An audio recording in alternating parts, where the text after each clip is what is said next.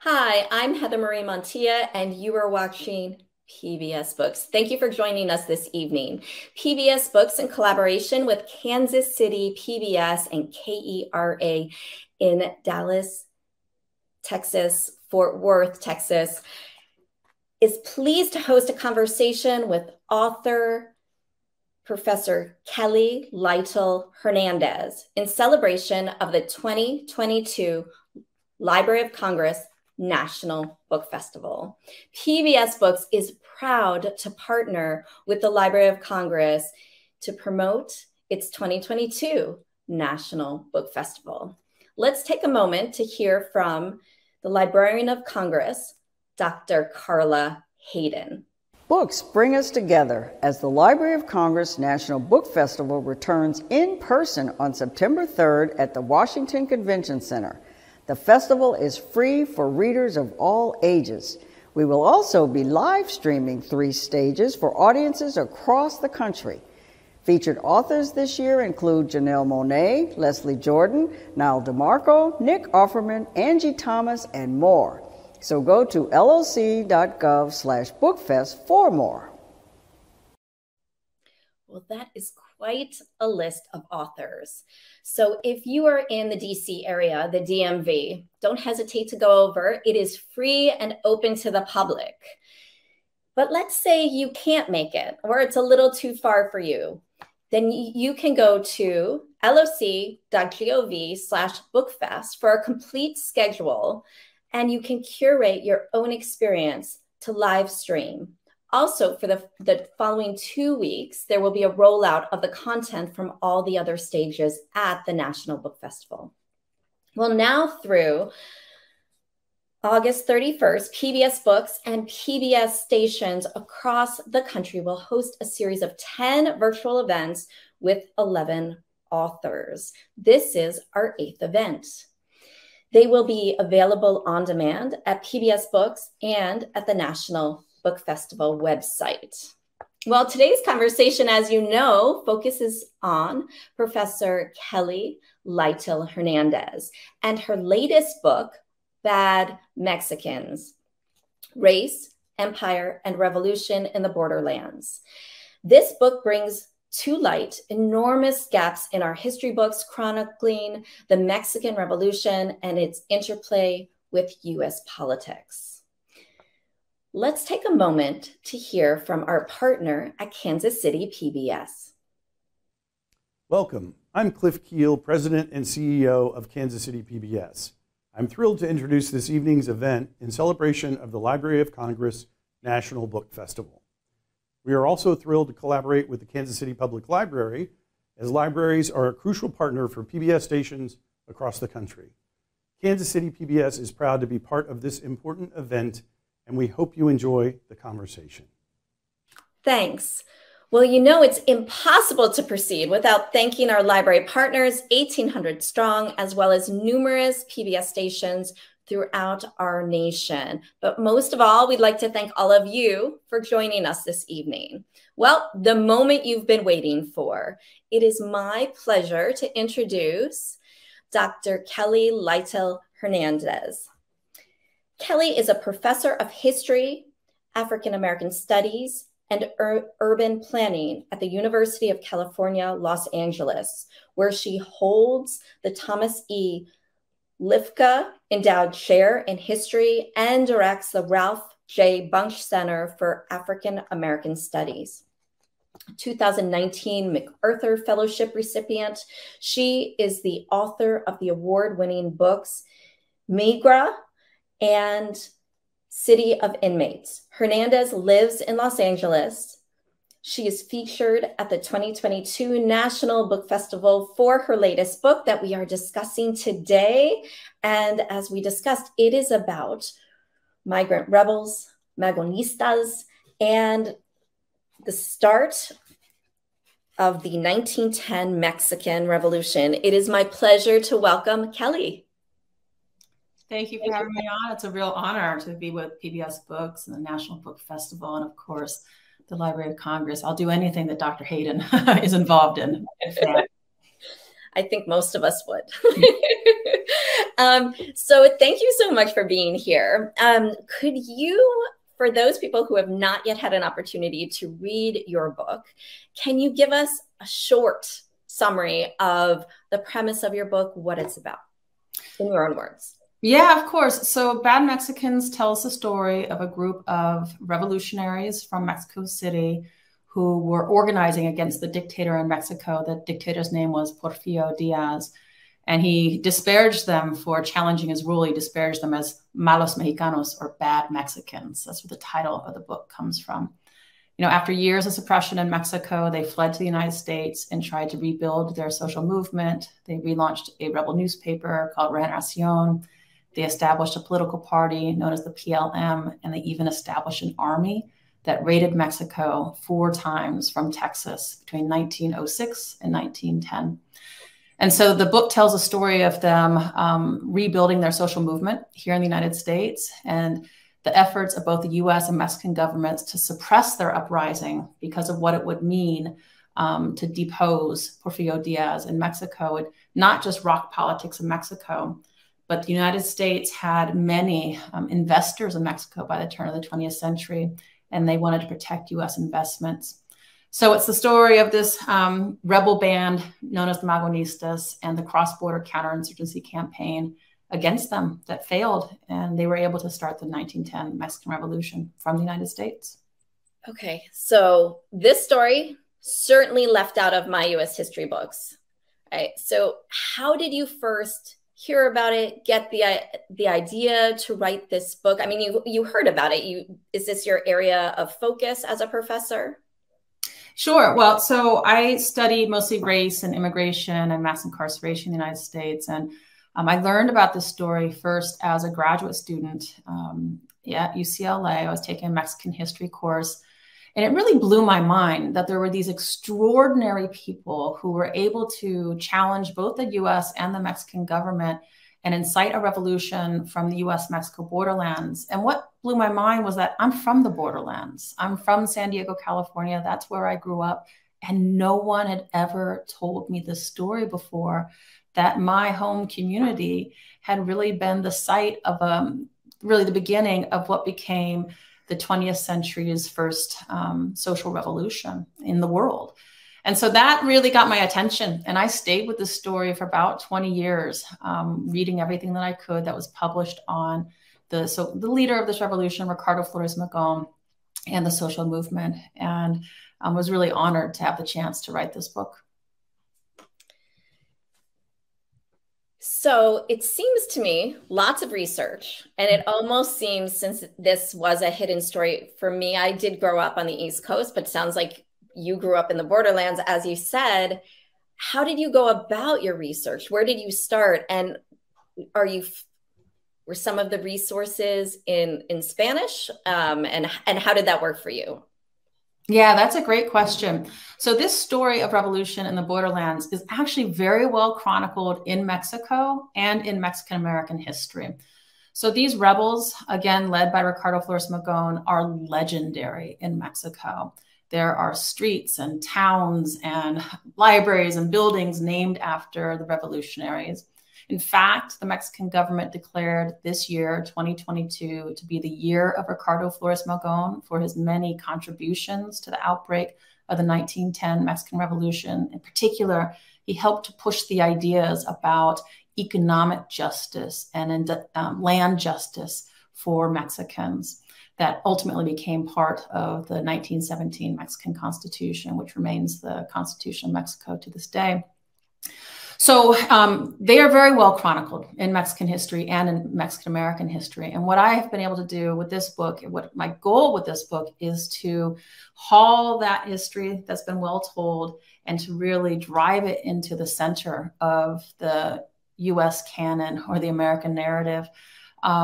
So there's a couple of things I had to do. One, I had to read widely in Mexican American history, but also go deep into the archive. And so the archive at the heart of this rebel story is that when the revolutionaries came to the United States and tried to rebuild their social movement, the US and Mexican governments infiltrated their movement with spies in particular who would steal their mail And so there's an entire archive in Mexico City of the stolen letters and correspondence of these rebels.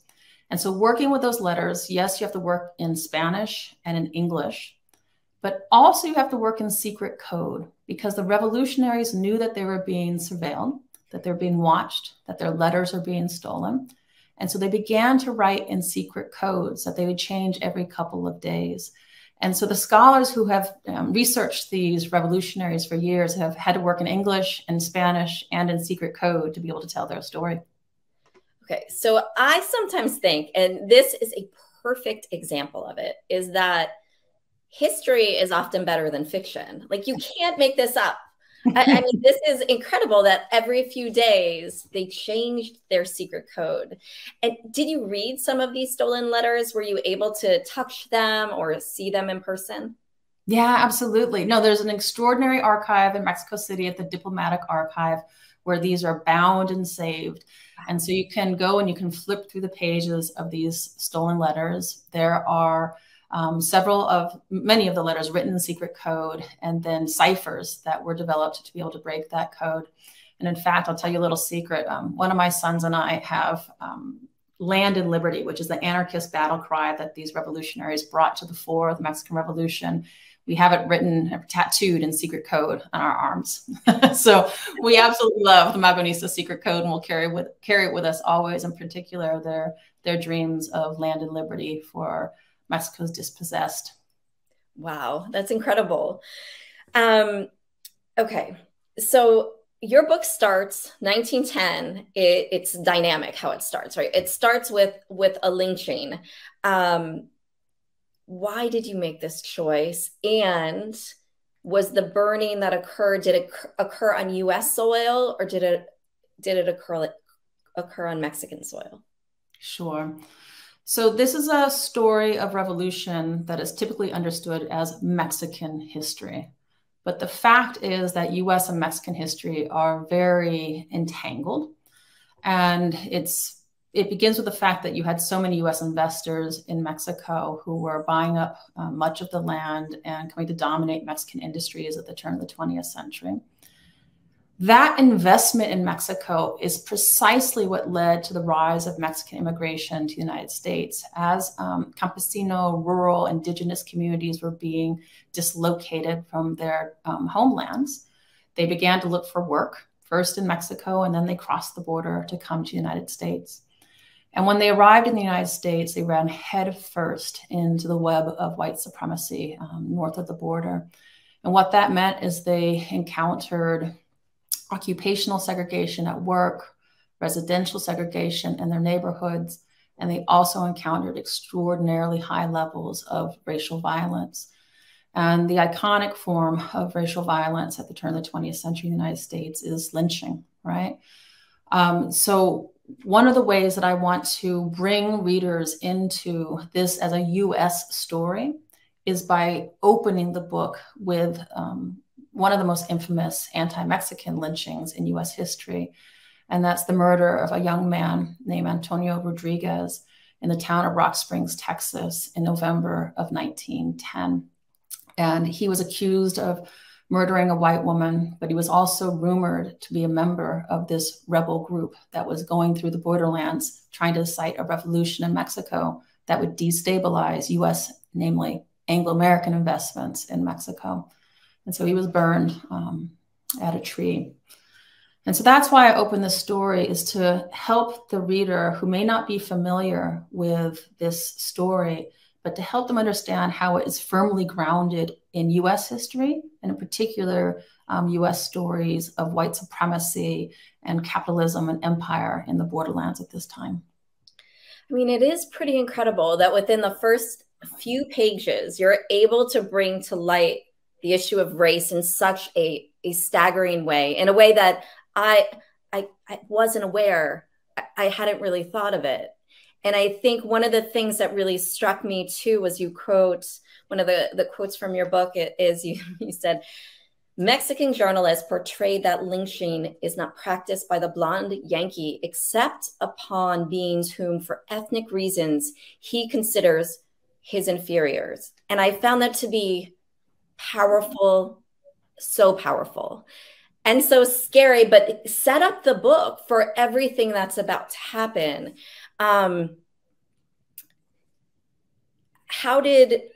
Was this, it was an outcry, and in some ways, did that moment spark a revolution? Right. Well, so let's pause there, right? That is a quote from a Mexican newspaper in 1910, just after this murder of Antonio Rodriguez. There are a lot of things that it's important about that quote, but one of them is that Mexicans are watching very closely what's happening in the United States with anti-Blackness in particular, and the lynching of African Americans. And they understand that this practice is grounded in anti-Blackness, as all forms of racialization in the United States are. So you have this really radical and revolutionary potential of Black and brown communities beginning to understand that they have a shared enemy together. And that's one of those quotes that helps us get to that. So that's why I think bringing up quotes like that and stories like that are important for us to remember. Well, I also wanted to touch on the investment and I think you refer to it as a laboratory of imperialism, right? I was shocked by 500 million. It was more than $500 million of US investment was in Mexico. And that is, so you were touching on, as you were discussing earlier, like the injustices, the difference in the pay scale, which was extraordinary. The conditions then Mexicans had to live in because of the difference in the pay scale, the enormous injustice, all of which it would seem, and hopefully you can speak more of,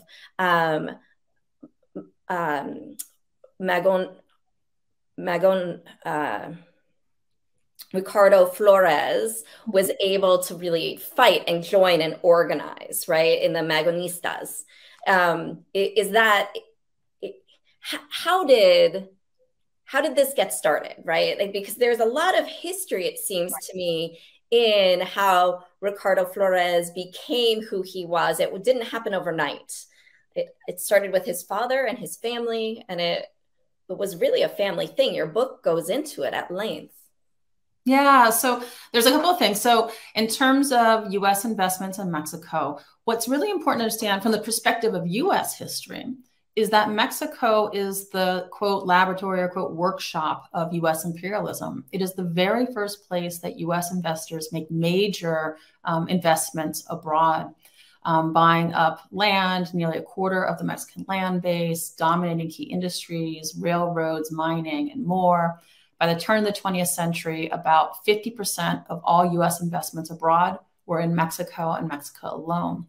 And so this is why Mexico and the rule of Porfirio Diaz was so important to many US investors, is that he created the conditions for easy US investment and suppressed labor protest and land protests in Mexico to make it possible for US investors to buy so much up.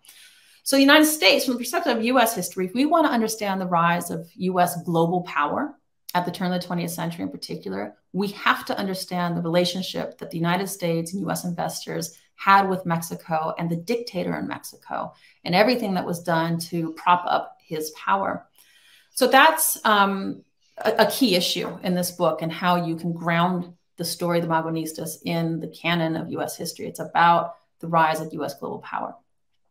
Now, that rise of US global power in the workshop of US imperialism, Mexico, really creates a lot of discontent, as you might imagine, in Mexico. And Ricardo Flores Magón is one of the first people to publicly articulate that discontent, in the sense that he and his brother and some friends put together a newspaper in 1901 called Regeneración.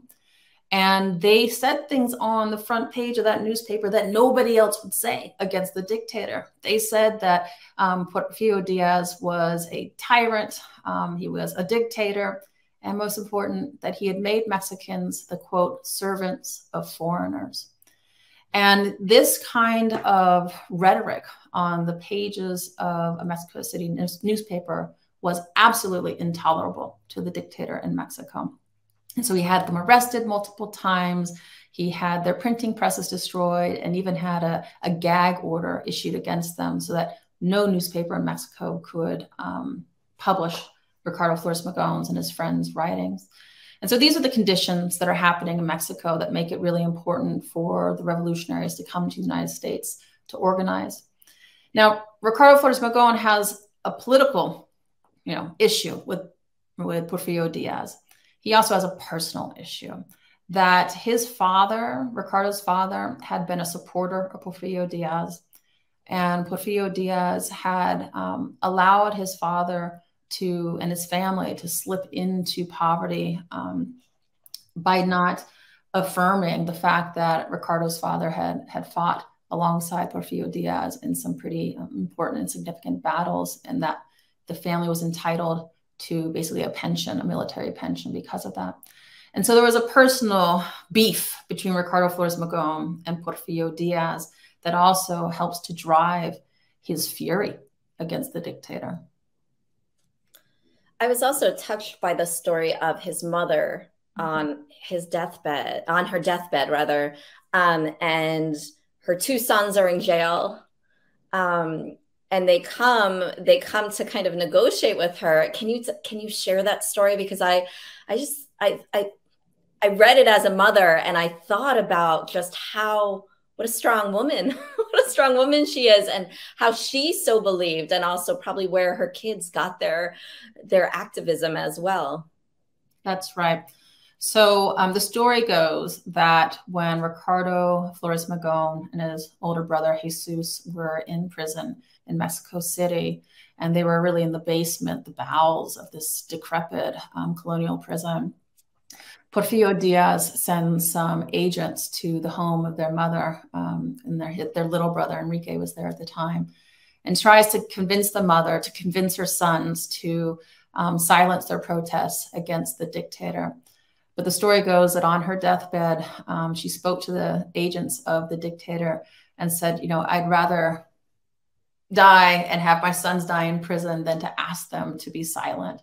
And that is a story that is recorded by Ricardo's little brother, Enrique. We're not entirely sure it's completely accurate or honest. Enrique is known for, embellishing some of the personal history of the Flores Magón brothers, but it does seem to be an accurate representation of the mother's support of the activism of the Flores Magón brothers.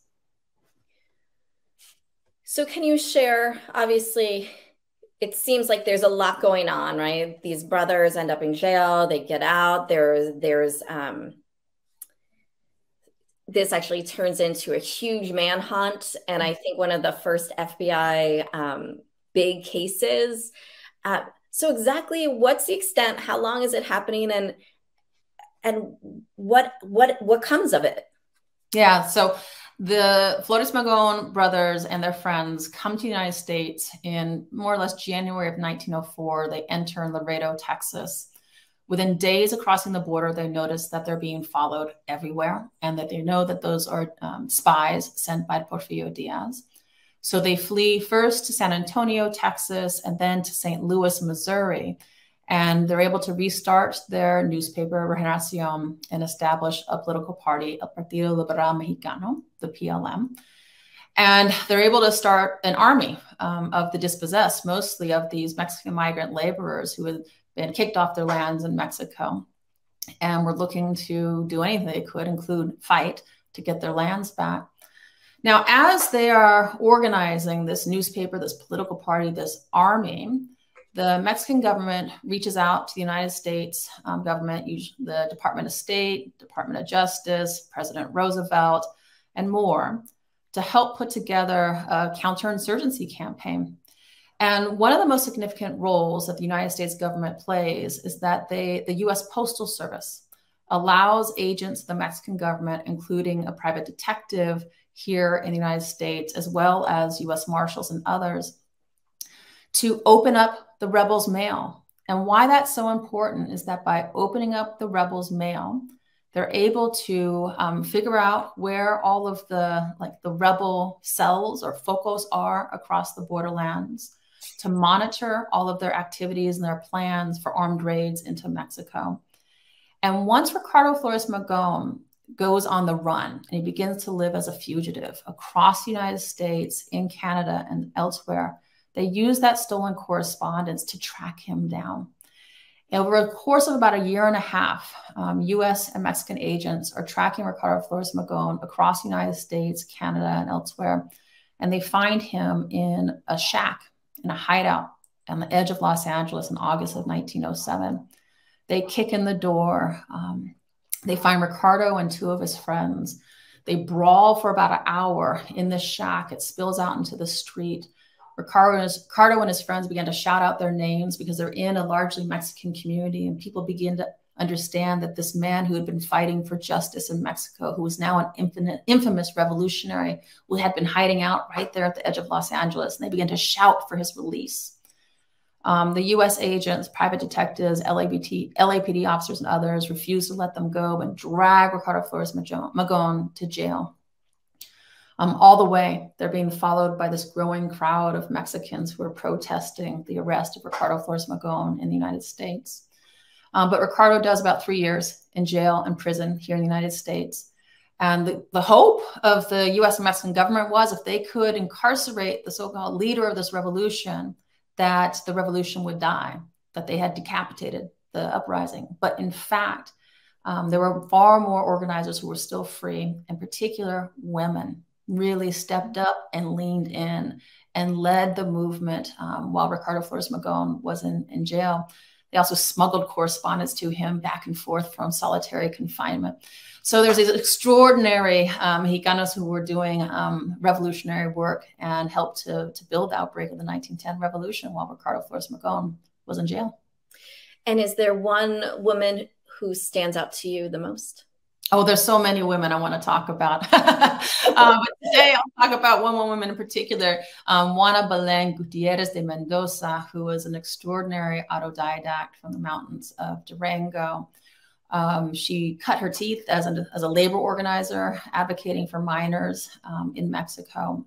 She started an anarchist feminist newspaper called Vesper. And after years of incarceration in Mexico, she was arrested so many times that she stopped writing her name like on the jail forms. Rather, she would just simply write sedition and rebellion where her name was supposed to go. She comes up to the United States with everybody else, and she is a part of the Magonistas uprising. And she goes on to join Emiliano Zapata's army, helps to ghostwrite his Plan de Ayala, and is a really important advocate for women's rights and labor rights in Mexico during and after the revolution. So I like to lift up the name of Juana Belén Gutiérrez de Mendoza. Wow.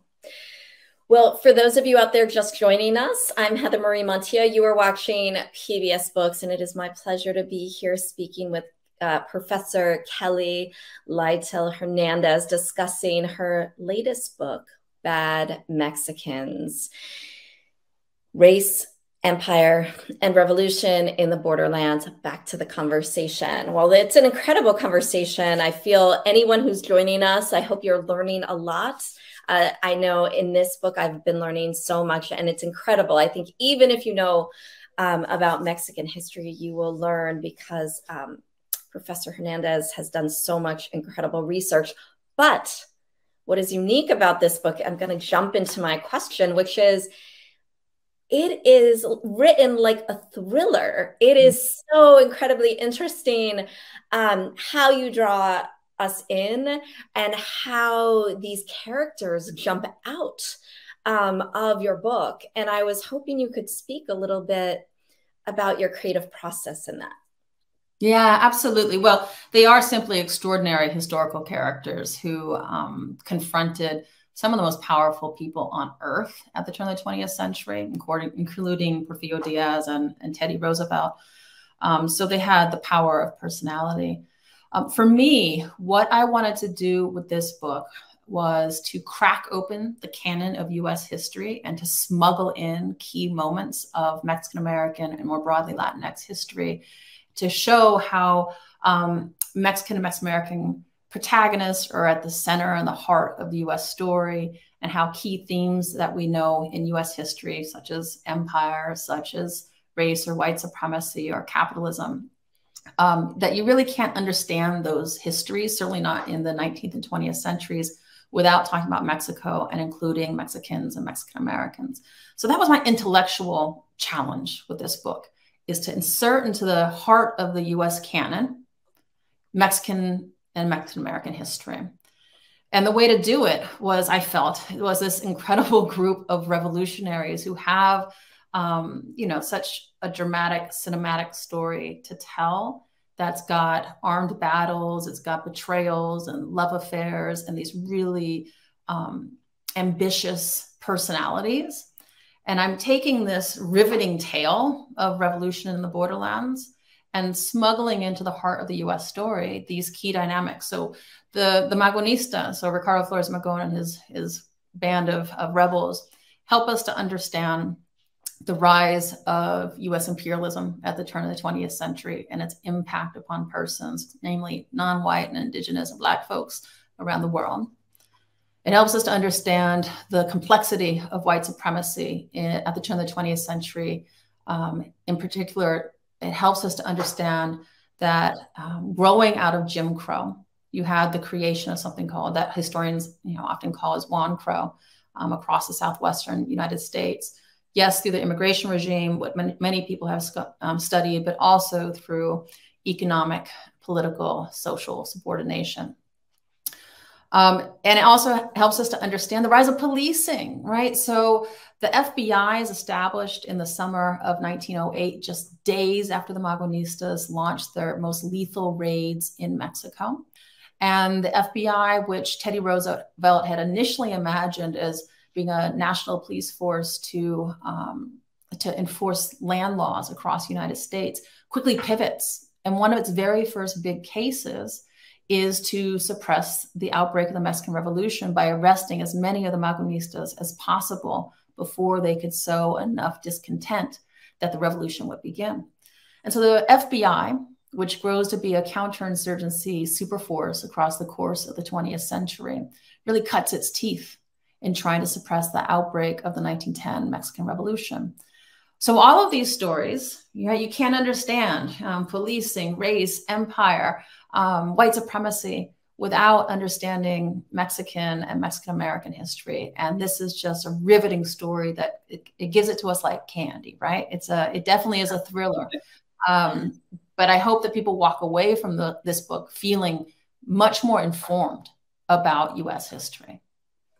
I think they will. I also think the timing of the book, I mean, all around me, I feel like we're gearing up for the 250th anniversary of the United States. And for someone like me who spends a lot of time with books, I love seeing a book like Bad Mexicans that is telling this story that wasn't prior to this book really in the I guess the canon of US history, right? Mm-hmm. And so being able to tell these stories of how the US is where it is today, especially as it's talking about imperialism, especially as it's kind of showing the true colors that through historical documents, it's really exciting to have a resource like this and to make it so interesting for even non-historians, right? People who love historic fiction, like this kind of, it seems like really this all happened. It's incredible. It's truly incredible. So ultimately, for those people who don't know, I don't want to spoil the story, but it is historical. What was the outcome of the Mexican Revolution? Did the Magonistas, they disband? I know some of them ended up on a commune, but what was the outcome in Mexico and how with the FBI as well? Sure. Well, the Mexican Revolution officially begins in November of 1910. And it lasts until 1917, when Mexico adopts a new constitution. So there's a couple of things. The early revolutionaries, including Magonistas up north, but largely led by Emiliano Zapata and Francisco Madero and other names that are more familiar to us here in the United States, they do remove Porfirio Diaz from power, but then a civil war begins for control over the future of Mexico. And that doesn't get resolved until 1917. Now, Ricardo Flores Magón never returns to Mexico to participate in any of these battles or to lead during all of the Civil War. Why not? Well, a couple of reasons. First and foremost is that by 1910, 1911, he was a avowed anarchist, and he did not believe in simply replacing Porfirio Diaz with a new government. He wanted to see anarchism reign across Mexico, if not more broadly, of course. He had also long believed that he was an intellectual and not a fighter, and so that his contributions to the revolution would be about fomenting discontent and about sharing ideas, revolutionary ideas. So he did not go on to fight in the revolution. However, many of the ideas he did put forward, and did the Magonistas, in particular around economic justice, around labor rights and land rights, those do get incorporated into the 1917 Mexican Revolution. And so Ricardo Flores Magón dies here in the United States in Leavenworth Prison after he is arrested one final time for more or less encouraging or discouraging people for signing up for World War I, to fight in World War I. He dies in Leavenworth Prison, and many people say that he died a rebel, right? That he was one of the people who was unbowed, that he maintained his most radical ideas right until the day that he died in 1922. So that's who Ricardo Flores Magón is. The Magonistas did not go on to become the major fighters of the revolution. I think this is why we don't know so much about them. But their ideas did persist, and they continue, of course, to be contested in Mexico when it comes to labor rights and land rights. One of the things that struck me as I was reading your book was that because of what was happening, the U.S. Immigration Services, you actually chronicle or discuss the building of the first border fence. And I was hoping that you could just kind of expand on what you found and when that happened in relation to everything going on with the Magonistas. Sure. Well, it is the border fence, but it's also, the first, I believe to be the first mass deportation of Mexicans from the United States is of the Magonistas. They, in southern Arizona, have been planning a major armed raid on Mexico. And so U.S. immigration officials, working very closely with consular officials from the Mexican government, put together a series of raids and arrests in 1906 that swept across southern Arizona, arresting Mexicans and Mexican Americans, and resulted in the first mass deportation of Mexicans from the United States right into the hands of Mexican police officials, and so that they could be punished in Mexico for their activities against the regime. So the United States and the Mexican government have been working very closely together on immigration issues, right? Using the creation of this thing called deportation in the United States, which was relatively new and pretty much unused, in particular against Mexican nationals in the early 20th century. They used this new tool of governance to suppress the Magonistas and to remove them from the country and to turn them into the hands of Mexican police officials. Once the Mexican Revolution begins, you're right, this is not my research, but others have talked about how the first U.S.-Mexico border fence is constructed for a variety of reasons, but one of them being to keep out the large number of Mexican refugees who were coming into the United States during the revolution. So these stories of immigration, of border control, right, they're all right here in the middle of this history of Ricardo Flores Magón and the Magonistas. It's incredible. I have a dozen other questions to ask you, but I'm not going to go into them because, as everyone knows, you will be at the Library of Congress National Book Festival on September 3rd. Is this your first time? This is my first time. I'm looking forward to it. Okay, it is so incredible. Have you planned out outside of your talk what you're going to see? Well, I haven't planned it out yet, but I do plan on using my time on the flight to look very closely at the schedule and make sure you do, because I will tell you, I went in 2019. It was my first time ever. This convention center is incredible, and there's hundreds of thousands of people there, but there's room for everyone, you know, and there's so many different genres. And I found in so many ways that I would have my favorite author was talking at one time, and then someone I was super interested in, or someone refer like the same time. And the good news is this year, pick who you want to see, and then you can capture that other content later. You can view it later. It'll be on demand. So not immediately, but within 2 weeks of the 3rd. I know you'll probably be busy at school at that point, teaching your students, but it's still a great opportunity to be able to have access to that incredible content. And so that day, you'll be discussing more about your book. Is that correct? That's right. We'll be talking about bad Mexicans. Awesome. I'm sure there are lots of secrets still in there, including secret codes and maybe a cipher in the middle that you'll pull out. So growing up, did you find yourself going to libraries? Was that part of your drill, or when did you fall in love with being able to do research and writing? Absolutely. So I've always been a bookworm, a bibliophile. Libraries and archives to this day are my safe space, right? This is a place where I like to spend most of my time, quiet, with a book, reading, getting lost in a story, lost in the past. So I'm very much a library kid. We'd go there after school. And to this day, you know, I'm very fortunate to be the director of the Ralph Bunche Center for African American Studies at UCLA. And we have a library. And one of our goals is certainly to build up and make sure that we're preserving as many books about Black life and by Black authors from as distant past as we can get them, right on up to contemporary. So it's an honor and a pleasure to be able to engage in the work of librarianship, right? Yes, yes, for sure. You know, your book has the themes of economic and racial justice. And I think, is it just coincidental? Because the last few years, I mean, those are always been important themes, but I think there's more people are paying attention than before, which is good.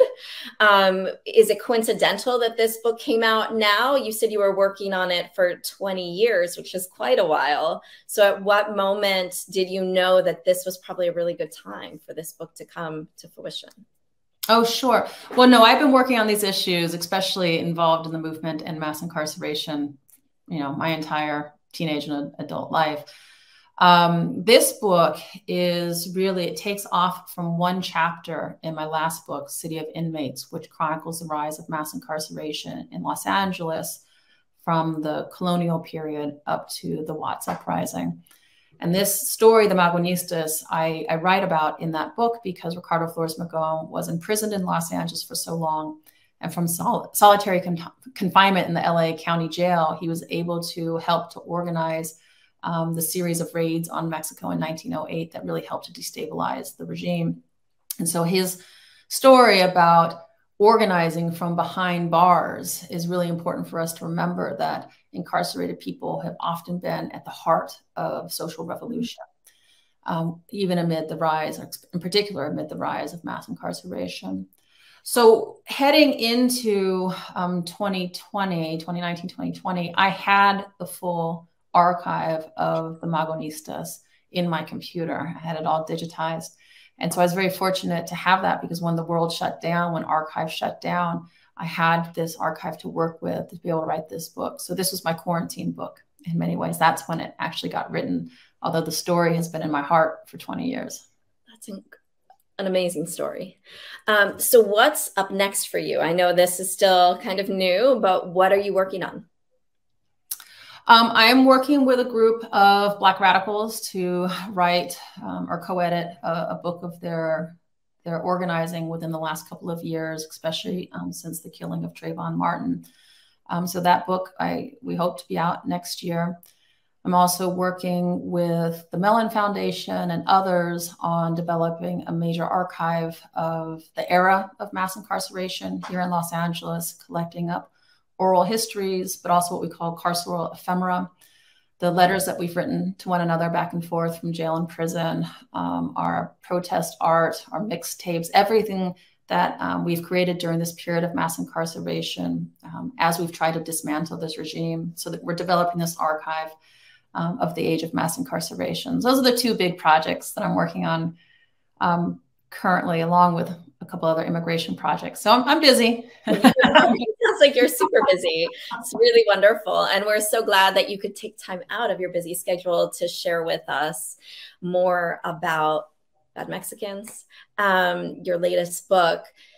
Well, thank you so much. We do need to close the program, but it has been such a pleasure to get to know you, to hear about your process, about your book, about the Maganistas, and to learn. You know, I think so many of us out there, we didn't know this part of history. And I think it's so wonderful that you were able to craft this book in such a way that anyone can pick it up and fall in love, and it's a page turner. So I hope everyone enjoys it. Thank you. Until next time, I'm Heather Marie Montilla. I do want to remind you that on September 3rd is the Library of Congress National Book Festival from 9 a.m. to 8 p.m. You can go to loc.gov/bookfest. Also, PBS Books has a series of 10 events where we are interviewing authors and talking about their books and their role at the National Book Festival this year. Once again, I'm Heather Marie Montilla. Until next time, happy reading.